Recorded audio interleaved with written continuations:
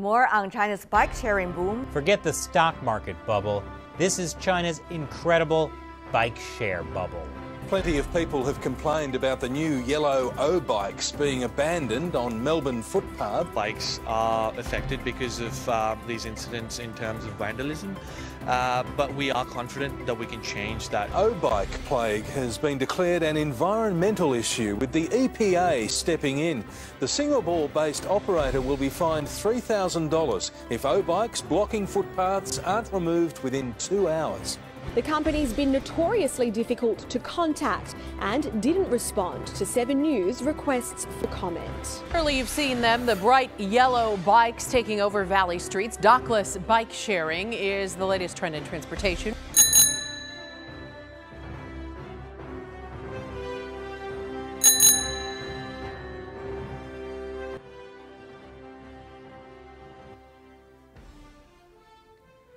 China's capital Beijing was once called the Kingdom of Bicycles. During the 1970s and 80s, bicycles were used by Chinese residents as the most common means of transport. Bicycles were not only stylish but also affordable, that could take you from anywhere, anytime for free. It was the middle and working class around the globe that truly made bicycle their own. On one hand, we had the elite class relying on their horse carriages and cars to travel. On the other hand, the working class were relying on bicycles for their daily wages and for their mobility. In 1986, about 63% of people paddled in the streets of Beijing. The number fell to 11% in 2015 thanks to China's growing economy, which meant people moved from bicycles to cars and streets got busier and congested. This rise and fall of bicycles can be seen in other countries such as India, America, and many other European countries. Shared bicycles are the new trend in many countries, and they offer solution to traffic jams and anxiety over public transportation due to COVID-19. But how did history repeat itself and people moved back from cars to bicycles again?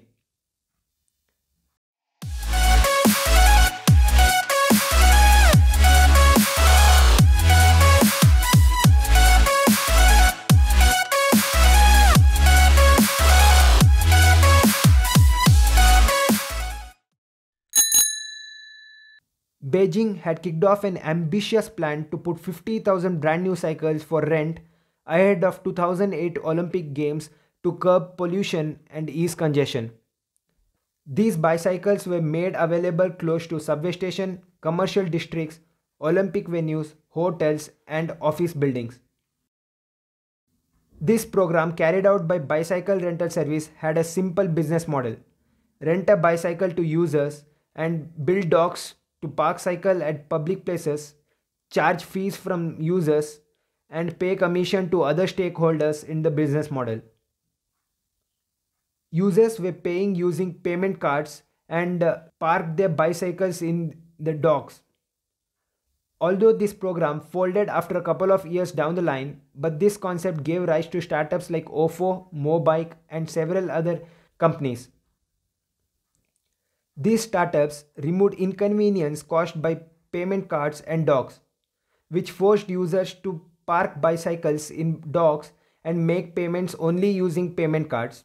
Hence, they relied on a model of dockless bicycle parking system and used smartphone payments that gave users much greater flexibility and access to bicycles. These startups focused on solving the issue of micromobility and positioned themselves as last-mile transportation service providers. By 2016, China was home to 7 out of every 10 shared bicycles worldwide, and growth in customers and earnings seemed staggering. In 2017 alone, the bicycle sharing industry's revenue jumped 10 times, from $181 million to $1.52 billion. In same years, users grew from 28 million to 209 million. By the end of 2017, China had nearly 77 bicycle sharing companies competing against each other.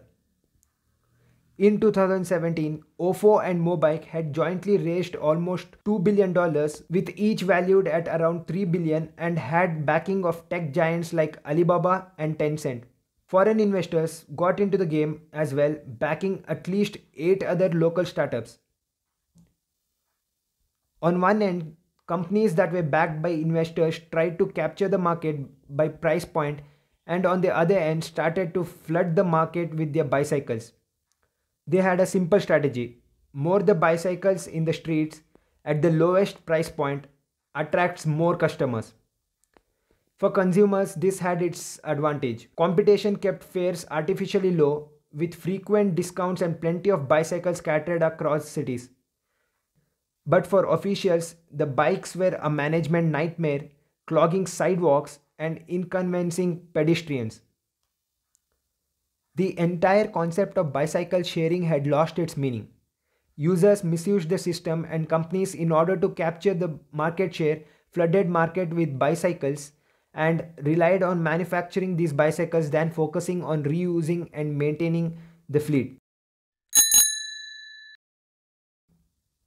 The bike sharing bubble burst about as quickly as it inflated, much like what transpired in the ride sharing battle between Uber and Ola. Bike sharing startups waged a bitter subsidy war to win market share and crush rivals by taking enormous losses on heavily discounted user fees. As a result, many firms went bust. User growth had also seen a tremendous fall. Take Mobike for an example. The healthiest of bike sharing startups, its monthly users exploded from 5 million to 38 million in 2017, but had since fallen to 20 million. The bicycle sharing industry will now consolidate, and likely creating an oligopoly market around Mobike, Ofo and HelloBike. In 2017, China's Ministry of Transportation, jointly with 10 other departments, issued new rules regulating bicycle parking, standardized service, and guaranteeing the safety of users' deposit. The bicycle rental industry underwent a sudden contraction, with tens of millions of bikes removed from cities and companies paying hefty fines. This has forced firms to redesign their vehicle management and dispatching techniques. The entire concept of bicycle sharing transportation was to reduce pollution, traffic congestion, and provide convenience to users to have a smooth last mile ride. Sadly, excess competition, huge influx of funds, and no proper regulated systems have killed the meaning of it. The battle between startups is intense. Companies are burning money at the same time trying to figure out the market to build a sustainable business around the bicycle sharing concept. Everything seems great from investors' point of view, but not from an environmentalist's point of view. If you have liked this video, please hit that like button and subscribe to the channel and press the bell icon in order to never miss an update. My next video is on Yulu, a Bengaluru-based startup that is trying to solve the same last mile issue in India, but in a more regulated manner. Thanks for watching this video. If you want to see more of these type of videos, subscribe to the channel. I'll see you in the next one.